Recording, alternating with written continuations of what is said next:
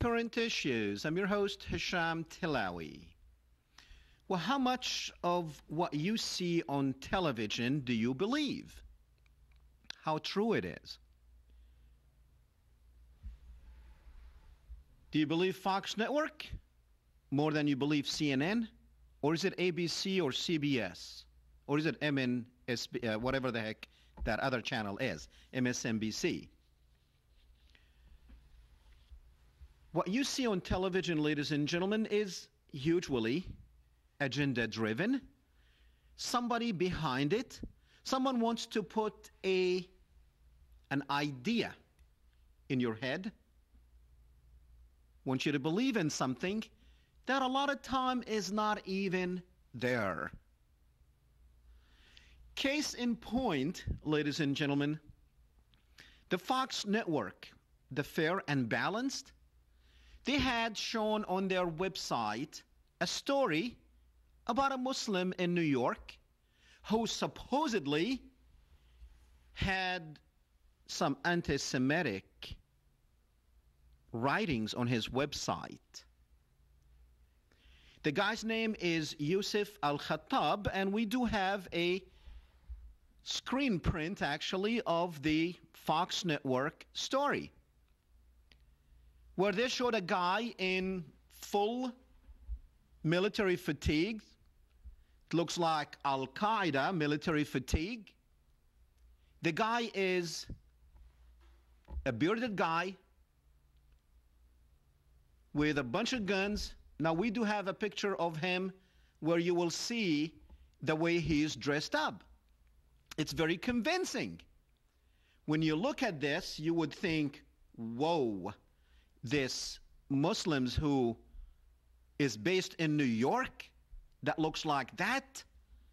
Al-Qaeda is already in America?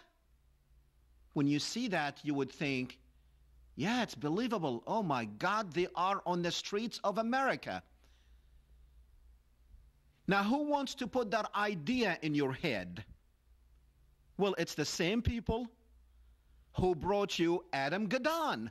We also have a picture of Adam Gadon, who also supposedly is the Muslim Al-Qaeda, the guy you have seen on your television screens many, many times since 2001. He's an American who converted to Islam. The same thing as the other guy, Yusuf Al-Khattab. He is also an American who converted to Islam. And both of these happen to be Jews. Adam Gadon, he is Daniel Pearl, that's his name. And Yusuf Al-Khattab, his name is Joseph Cohen. They both converted supposedly to Islam. And now you would think that Fox Network would go and expose a guy that looks like that, the first guy loaded up with guns, saying that this is a Muslim on the streets of New York, looking like that.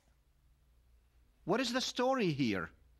Who is trying to smear Islam and Muslims in the United States? What does it take to be a Muslim?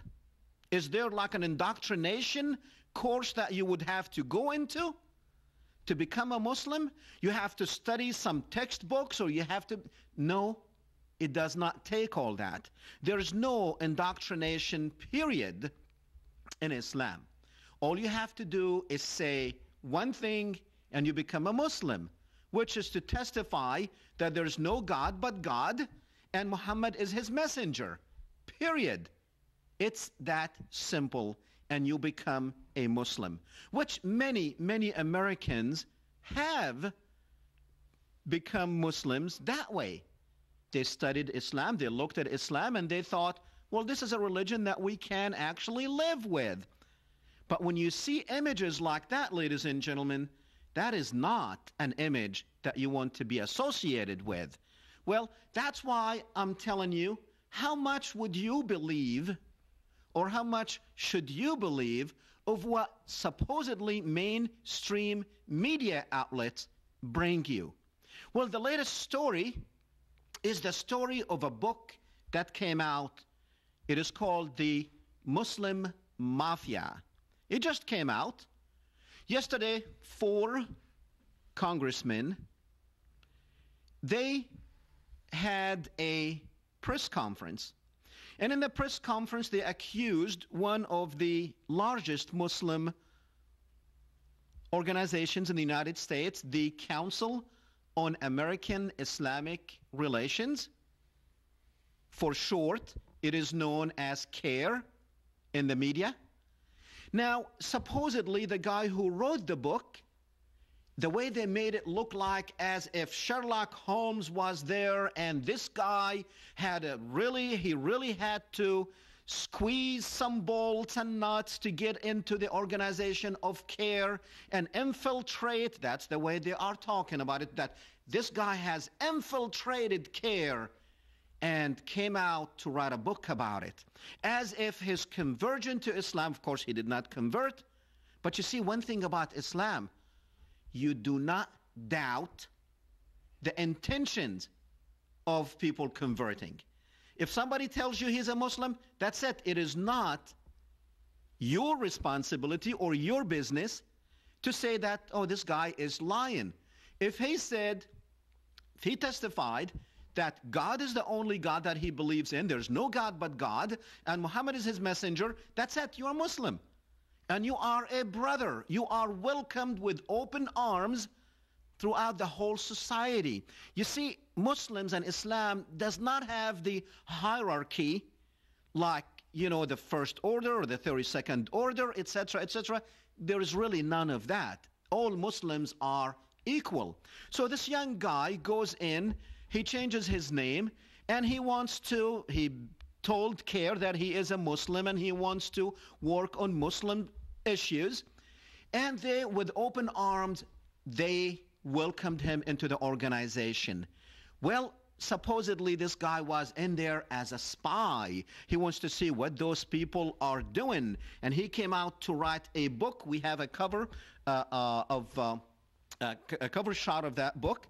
Let's put that on the screen so people can see it. Muslim Mafia. Oh my goodness, by David Gobatz. Now, if you see this thing, let's assume this was not Muslim Mafia. If somebody wrote a book says Jewish Mafia or Catholic Mafia, I guarantee you those congressmen will not put their names behind it. They will not hold a press conference to say that CAIR is planting spies into our congressional offices.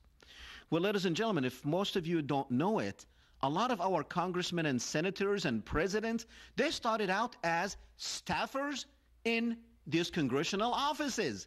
Many people start out like that. Many cabinet members start out like that. And CAIR, just like any other Muslim or like any other American organization, they try to have interns placed in different congressional offices just to be a staffer. There are over 10 million Muslims in the country.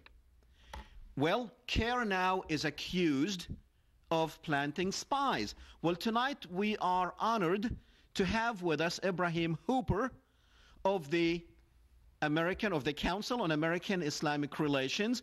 He's a spokesman for CAIR, and he's going to shed some lights on exactly what happened. What is CAIR doing? Ibrahim, welcome to the program. Is Ibrahim with us? Yes. Hello? Yes, I can hear you. Welcome to the program, Ibrahim. Yes. Yeah, and I should apologize ahead of time because I actually had to work late because of this issue, and I'm now driving home, and we may hit a dead spot, and you may have to call me back. So no problem.